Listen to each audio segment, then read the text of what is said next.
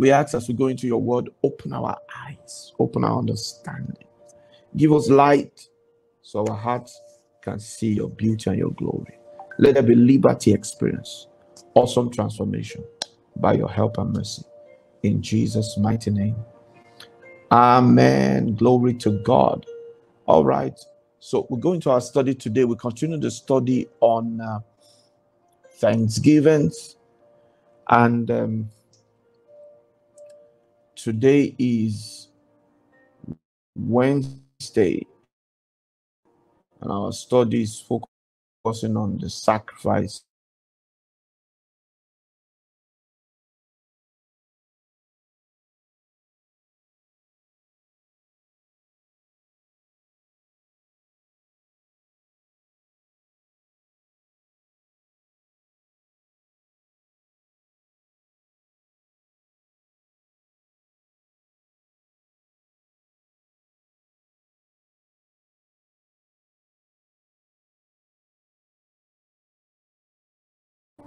Okay, good. Genesis in chapter number 4, and I'm going to read verse 1 to verse 5. And Adam knew his wife, and she conceived and bare Cain, and said, I've gotten a man from the Lord. All right, so Cain was received from the Lord. And she again bare his brother Abel. And Abel was a keeper of sheep, and Cain was a tiller of the ground.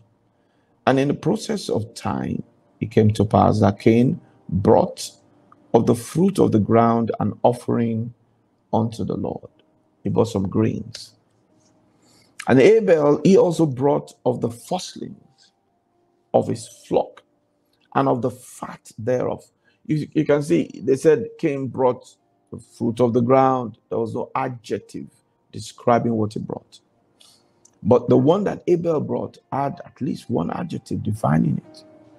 He brought firstlings of his flock and of the fat one. That's the second adjective, fat thereof. And the Lord had respect unto Abel and his offering, but unto Cain and his offering had he had not respect, and Cain was very wroth. Glory to God. I'll read the devotional because of time. The journey of praise to God has evolved over the centuries and decades. In the early times, when Cain and Abel were told to bring an offering of appreciation to God, it was a sacrificing of harvest from the means of their livelihood. So Cain brought from his harvest of grains, and Abel brought from his harvest of flock. Cain lacked the heart of appreciation. That was what Cain lacked. So in these Thanksgivings that we're going to start on Sunday 11th, and we're going to get into it for 21 days, you must make sure that appreciation and gratitude comes from your heart. I always say, give thanks until you feel gratitude rising from your heart to God. Very important. Cain lacked the heart of appreciation and gratitude and brought just something from his harvest. Abel, however, with a heart of gratitude and appreciation to God, brought out the best of his harvest, an offering to God. God accepted Abel and his sacrifice and rejected Cain and his sacrifice. So what are we saying here? We're saying these two people's offerings were offered. Somebody's offering was accepted. He and his offering were accepted. The other person, he and his offerings were rejected. All right? Now, we need to understand that our worship, which starts with thanksgivings, all right, has to either be accepted or rejected. And then when it comes to this, they accept the person and his offering, not just his offering. If the person is rejected, his offering cannot be accepted. If the person is accepted, his offering will be accepted. All right? And it's very, very important for us to learn this thing. The lesson here is to make sure that your thanksgivings is with the heart of gratitude. Otherwise, it will not reflect in what you give to God. You know, because if your heart is filled with gratitude, there's a way you will offer, and there is the quality you will offer. There's a way if you're told to cook and serve somebody who they just mentioned, so and so is coming to the house. Who is he? Well, it's just one of those guys that lived in our area when I was young. There's a way you will prepare for that person. You understand? But if suddenly you are told, so and so is coming to us, who is he? That's the person.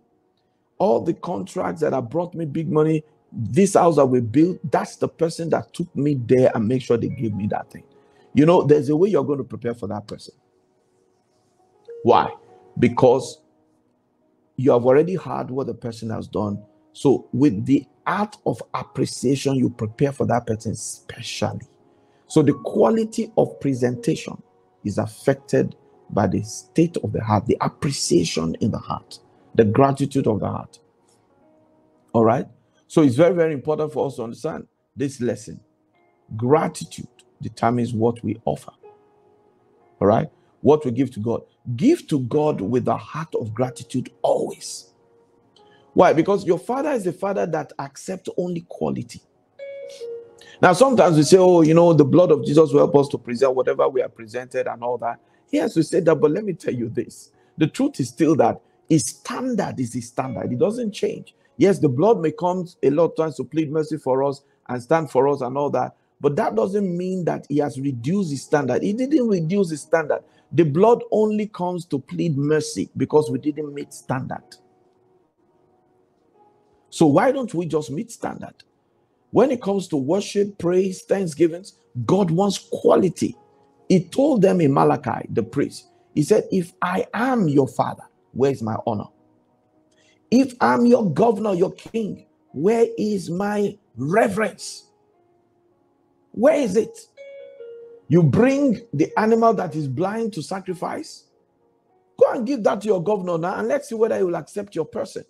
You give the animal that is lame, his legs are cut off, his ears are chopped off, and you say, oh, this one we can't sell him in the market. Nobody's going to buy it. So let's go and give that to God as sacrifice. It does not accept anything that is not quality.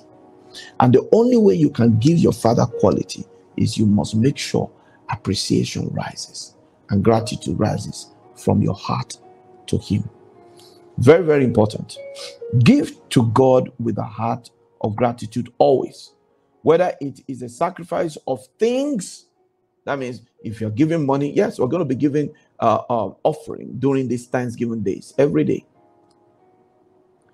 Give quality. Don't just give anything. Give out of the heart of gratitude. You understand? And make sure your focus is God. If you make mine your focus, your quality will be low. Are you getting what I'm saying? You know, I remember somebody was saying, you know, they were saying, your tithe, and they were talking about, discussing about tithe. He said, he said, my tithe.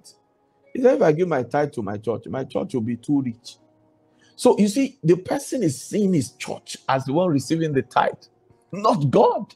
So his problem is, what would this tiny church do with such huge money? The pastor will just be living a flamboyant life. And it's because that church also doesn't have structure. Because once the money comes in, the pastor just carry it, put in his pocket. Glory to God. But you see, it's God. The sacrifice is to God. We'll be looking at that also a little bit further tomorrow. How the world is trying to get people into this gratitude thing without focusing on God. We'll look at that more detailedly tomorrow. So whether it is sacrifice of things or the sacrifice of our lips, giving thanks to him, what you give in substance must express your gratitude, and what you offer with your lips must express your heart of gratitude. The gratitude level is what touches God, and it is what draws power from God into your situations. There are two ways to steer and to cause your gratitude level to ascend to where it's supposed to be when you offer thanksgivings to God. It is either by starting and continuing to give thanks consciously with your heart until your heart enters it and begins to express the emotion of love and gratitude to God. What that simply means is this: how do we get into that gratitude frequency in thanksgivings? You see, you can be thanking God. Father, I thank you. I thank you. I thank you for everything. I thank you. Yeah, I thank you. I really thank you. I thank you for everything. Thank you, Jesus. Thank you, Jesus. No. Put your mind to it. Father, I thank you for the privilege to be alive. I know that I will not be alive if you have not kept me.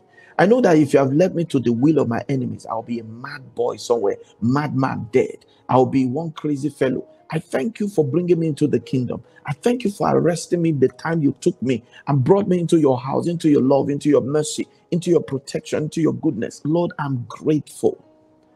You must put your mind to it. And when you put your mind to it like that, and you begin to consciously remember things to thank him for. I thank you for my wife. Thank you for giving me a good woman. Thank you for my children. You begin to thank him.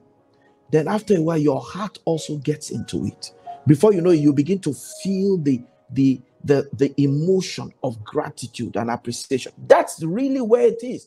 That emotion of gratitude and appreciation. When you enter it, then you are there. Then you are offering true thanksgivings to him. All right? You thank him until your heart enters it and begins to express the emotion of love and gratitude to God. The second way is to take out time for some few minutes to reflect on each thing God has done for you. That's another way. You begin to reflect on the things God has done for you. You begin to think over it until you begin to feel gratitude stirred in your heart to him. And then you begin to give him thanks. You begin to bless his name. You begin to exalt him.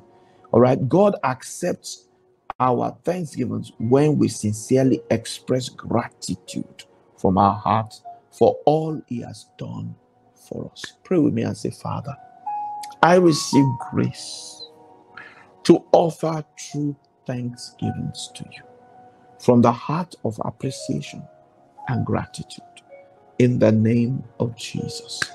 Pray that in the Holy Ghost and speak into your day. And if today is your birthday, please get into the comments and begin to type in there so we can pray with you this morning. Raka papus kofia nekadia sotushka paria. Arigamonzo chikadia sakaduto palus kaneado. Arika papus kofia piskini andato. Japa pika kar kotskoskiniasi. Arika papus kofia di kalanzo. Japa, speak into your day. Say these few words with me. Say, in the name of Jesus, I am the healed, because Jesus took my infirmities and bore my sicknesses. I am the secured, for I and all that are mine dwell in the secret place of the Most High, under the shadow of the Almighty. No evil can befall us. No plague can come near our dwelling. In the name of Jesus, I declare in the name of Jesus, I am the favored one, for the Lord surrounds me with favor as a shield. I excel in all that I do. I go out blessed, I come in blessed. In Jesus' mighty name. Amen. Glory to God. Hallelujah. All right.